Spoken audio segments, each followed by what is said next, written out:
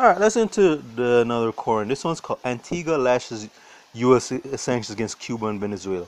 The Antigua and Barbuda government has announced the latest round of economic sanctions against Venezuela as the United States seeks to remove President Nicolas Maduro from office in the South American country. Quote unquote, this is certainly a decision we abhor. We believe that sanctions kill, and whereas the United States may be seeking to force regime change, the reality is they are bringing extreme poverty, hardship to innocent people in Cuba and Venezuela, said Prime Minister Gaston Brown. Last weekend, the Trump administration announced its latest rounds of economic sanctions aiming at oil shipments between Venezuela and Cuba, which Washington has accused of propping up the Maduro administration. The U.S. levied sanctions on vessels operated by Venezuela's state-run oil company was on two international companies that transport Venezuelan crude oil to Cuba. Brown told reporters that Havana continues to count on St. John's report as his country has shared a good relationship with Cuba over the past 25 years. You recall that when Barbuda was ravaged by Hurricane Irma less than 2 years ago, Cuba was one of the first countries to respond, right? And recorded, and I have to say big up to Antigua. No, this the wholeness and all those other buck dancing coons in who met with President Trump and the slave master President Trump recently in Florida. This is the type of leaders you need. Alright. I mean, Cuba, Antigua, and other countries are wise enough to stay out of this ongoing coup that the US is doing against Venezuela. You need more people like this. And again, I know a bit about I don't know the state of Antigua. I don't know the policies of Gaston Brown. I'm just saying the fact that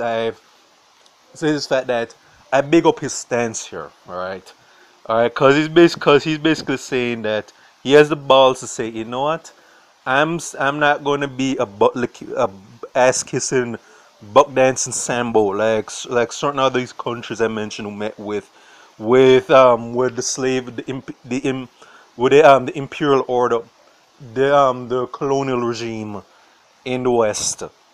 Alright, and they're basically saying we're going to speak out what they don't think is Venezuela. Alright, and again, this is not a defense of Maduro because I don't know what Maduro's policies are like in Venezuela, but I know the reason they're trying to seat him is not due to the goodness of their heart. It's just that they want to turn Venezuela into another slave colony like they've done to Jamaica, they're doing to Haiti, Africa, example, and various other places in the world that around the world. All right, and yes, Cuba, under Castro and beyond, and those who came after him have spoken out against the Western Empire, and yeah, they paid a price with all these sanctions. But they're basically saying that the real bad guy is the U.S. in this, though, because they basically are don't care. They can pretend that they are doing it for humanitarian reasons, but they just want to control the country. Like they're doing more damage to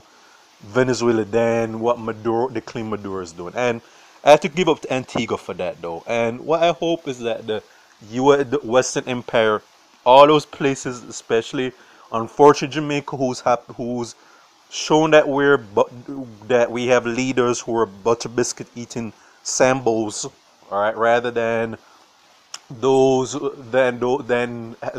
have more backbones, that right.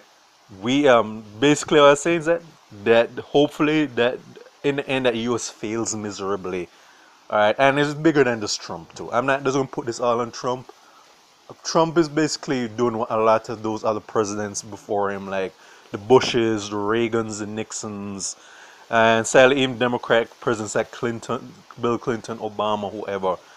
He's basically just doing what they've been doing, that by just reinforcing the imperial order of the empire, and the empire needs to fall, no matter how long it takes. And I do hope one of their losses will be against Venezuela in the end, that they have some other nations apart from Venezuela who are basically going to push back against the empire, and that the empire fails. And that's pretty much what I have to say. But shows to Antigua for having the balls that our current Jamaican Prime Minister should have had. Alright, but that's pretty much what I want to say. End this recording. This will go into State of Jamaica and the Caribbean. Also, check out my other YouTube pages as Gus and Farron, Magic Productions.